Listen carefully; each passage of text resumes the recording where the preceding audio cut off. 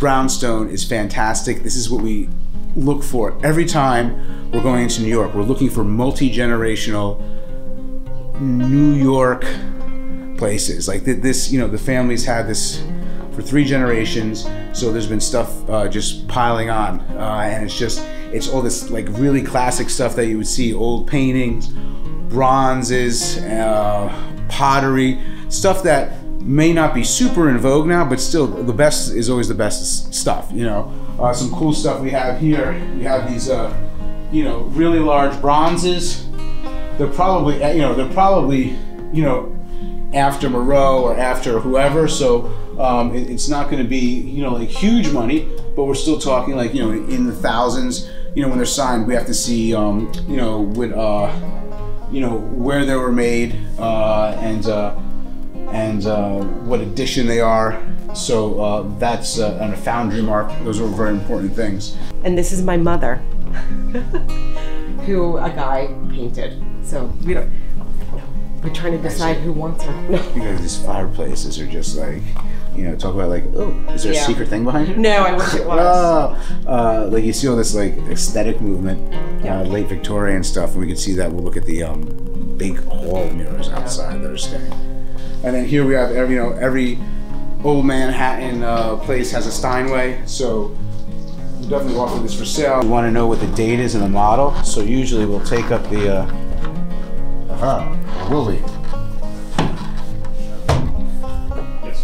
So here we have it's an M, and the serial number is 317804, so we can look up and see what year this was built. You know, we have this nice mantle clock that's bronze with marble.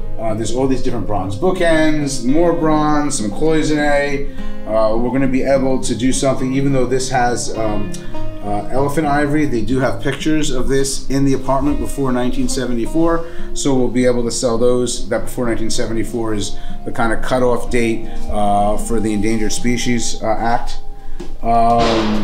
That's not too good of a painting, but this one is really interesting. Hey, you can talk. That's okay. It's not. You can start stacking stuff neatly.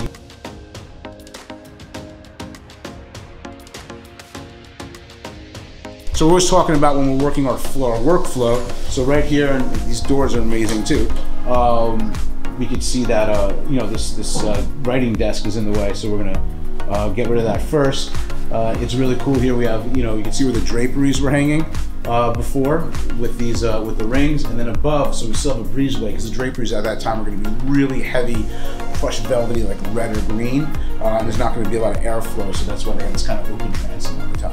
This is the dancing fawn. The dancing fawn. This is a copy of a statue that came out of a house in Pompeii.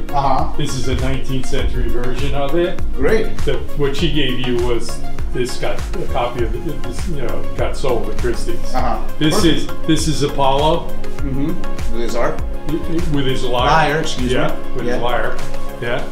Very cool. Yeah, we're just talking about how this is like such a classic New York kind of thing. When we walk in, it's a multi-generational house. This is definitely like the classic kind of stuff that you see, all this like bronze, and you know, old masters. And there aren't that many of them in this kind of shape left. No, not at all. We were just discussing how Giselle said that's really old. Yeah, that she has photos of it in the house before 1974. Way back. So we will be able to sell that. Yeah. And the same thing with the ivory on the piano. There is you are allowed for musical instruments to have ivory in the in either the keyboards or the fretboards of stringed instruments. And then as we move through here, I'm going to actually have Jordan talk about this because he's very, you know, he was a classics major and he's very excited because this kind of allegory we've seen a couple of times, and I'll just have him talk about that. He was very excited too. Hey, Jordan Glenowitz, move manager and auction cataloger here at Little Auction House. What we're looking at is a copy of a known work by Guido Reni, who was a famous Italian artist working in the Baroque period, maybe around the 17th, 18th century.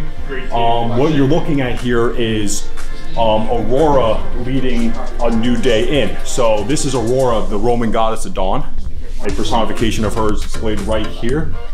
We have a cherub leading every Apollo on a chariot. Of course, Apollo is the god of the sun. You know, he's quite literally bringing in a new day. And we have Apollo here accompanied by these muses and these nymphs and other deities. And it's just a really beautiful neoclassical representation of a dawn, literally a dawn of a new day. Absolutely love this work. It's super, super cool to look at.